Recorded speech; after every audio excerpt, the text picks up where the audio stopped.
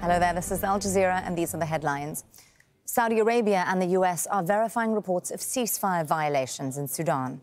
They brokered a 7-day truce between the army and the Rapid Support Forces, which is aimed at allowing humanitarian assistance into the country. One of the anti-Kremlin armed groups that claimed responsibility for attacks in Russia's Belgorod region is threatening further incursions.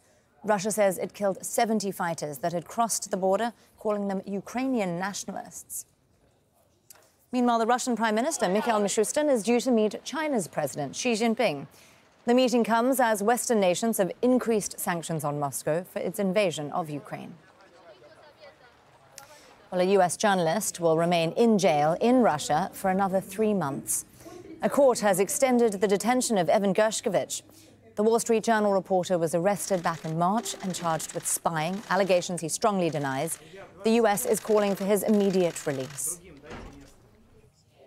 Thousands of people displaced by the conflict in Ethiopia's Tigray region marched through the capital, Mekelle, on Tuesday. They're calling for an end to the violence and to be allowed to return to their land. Dozens of women have been abducted by a separatist group in Cameroon. They were protesting against extortion payments. Video footage appears to show at least 49 women held captive. The government says it sent troops to rescue them. A typhoon has hit the US territory of Guam. Typhoon Mawar is expected to be the worst storm to hit the Pacific island in decades. The US military has sent away ships, and anyone not living in a concrete home has been advised to seek safety elsewhere. Typhoon Mawar was forecast to arrive as a Category 4 storm with winds of 225 kilometers per hour. But it could strengthen to the most powerful level. That's Category 5.